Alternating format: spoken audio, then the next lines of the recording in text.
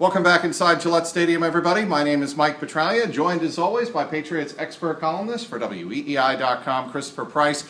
Chris, that was a long day. Day number 3, the final day of the 2015 NFL Draft. And I think a lot of people inside this building, Patriots people, will say it's very worthwhile because they got a lot accomplished, starting off with their first pick, Flowers out of Arkansas. Trey Flowers. I think that he was one of those guys who, and you hear more and more as the day goes on, talk to people around the league, he's a guy who might have been a bit of an undiscovered gem. You know, being able to pick up a guy like that in the 4th round, talking to a lot of folks who say that he brings a lot of different skills to the field, make it an Inkovich comparison, a guy that can rush the passer as well as drop into coverage.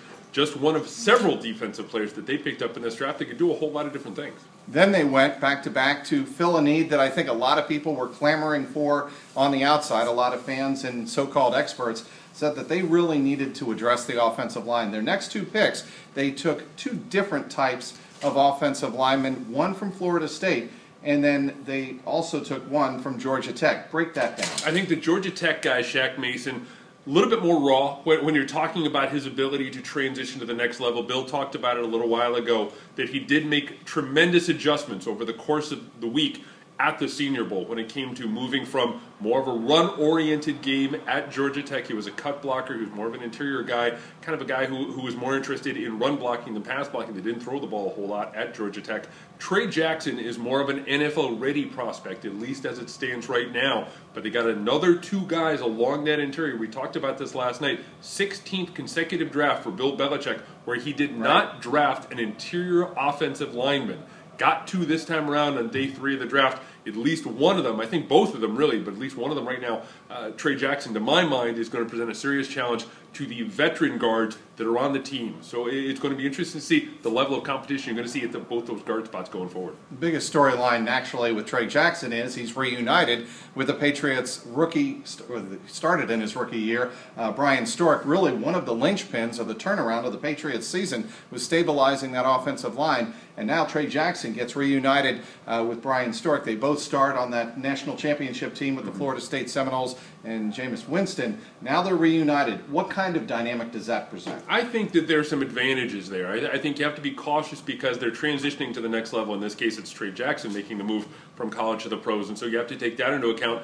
But consistency and continuity are 2 things that cannot be underrated when you're talking about offensive line play. These are 2 guys who know each other. These are 2 guys who played alongside each other for an extended stretch as collegians. You figure that's only going to help going forward.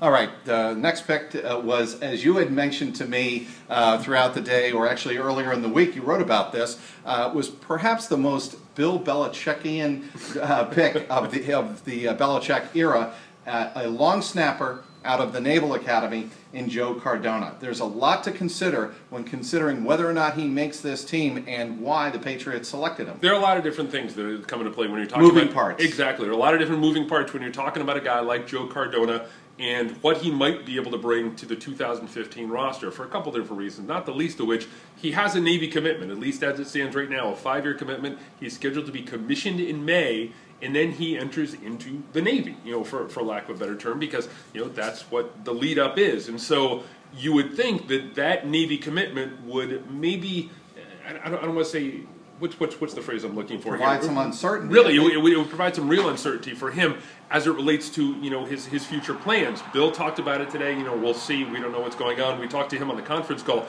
He said, right now, all I know is I have a commitment, and I have to honor that. I just want to be the best football player I can be. I want to be the best naval officer I can be. Right. So his position is a little bit uncertain, at least right now, as it is released in 2015. One thing that I found interesting that he told us on that conference call earlier today was the fact that he has actually indicated some interest to the Naval Academy in terms of an interest in at least teaching at the Naval High School Academy, the preparatory school in Newport, Rhode Island, with an eye, obviously, on trying to stay close by, stay at least close to the campus here at Gillette. Yeah, and there are a couple of different options to him at this point, and I know Rick Gossman from the Dallas Morning News wrote a really good piece that I tweeted out earlier in the day that examines some of the possibilities that could come into play for Cardona as it relates to his NFL career. So there's some uncertainty there, But, frankly, from a bottom line perspective, this is the best Bill Belichick pick of all time. He's a long snapper, from Eastern Maryland, went to Navy. Belichick's got the naval connections.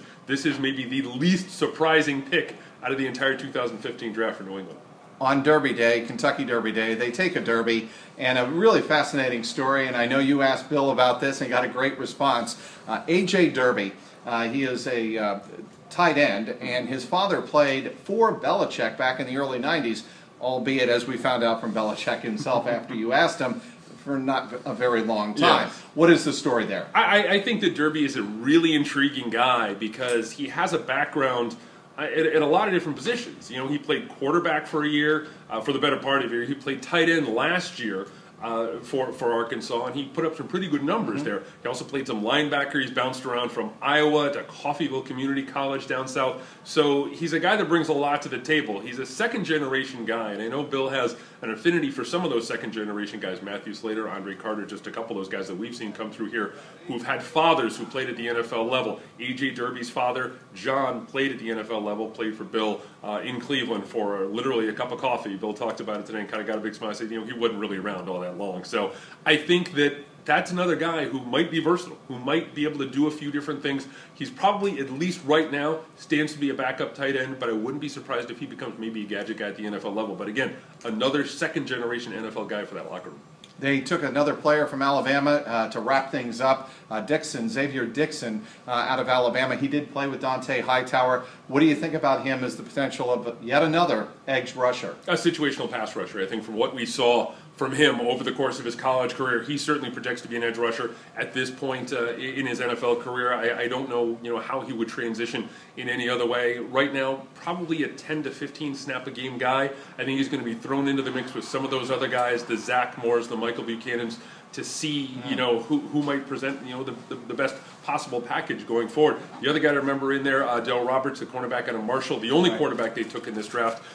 We talk a lot about the Patriots and their affinity for the three-cone drill. Roberts did not get invited to the combine, but put up phenomenal three-cone numbers at his pro day at Marshall, so he's going to be part of the mix as well, most likely a special teamer. Had a chance to ask Bill at the end of the press conference to wrap things up here on Saturday, the final day.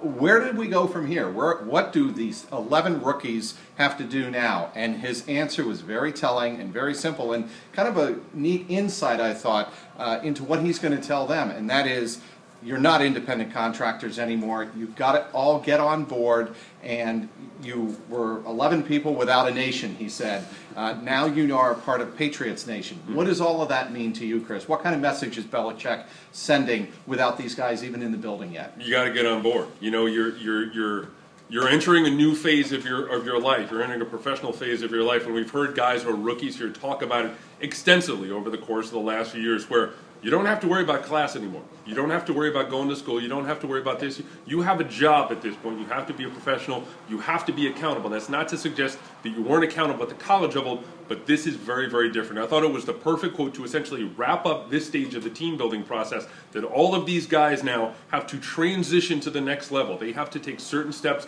They need to be accountable as professionals when they enter the NFL. And there was no indication that, hey, you're joining the Super Bowl champions, congratulations. This is a job, and the train doesn't stop moving.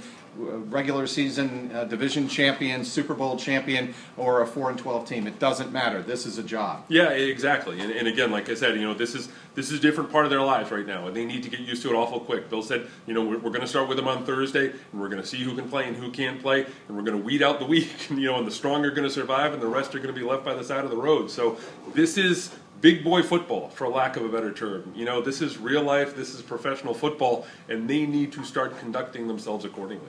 All right, wrapping up, and in conclusion, the Patriots take 7 defensive players, they take 3 offensive players, 2 along the offensive line and the tight end, and they take a special teamer. And that is the breakdown for the 2015 Patriot Draft. They take 11 players. That leaves them with 4 spots to fill. Perhaps a Devin Gardner type, it's been rumored, will be signed as an undrafted free agent. Belichick said that news would come from Patriots Director of Personnel, Nick Caserio, over the next couple days, so we'll obviously keep an eye on that. For all breaking news around the NFL and with regard to your defending Super Bowl champions, be sure to visit WEEI.com. For Christopher Price, I'm Mike Petraglia, inside Gillette Stadium, WEEI.com.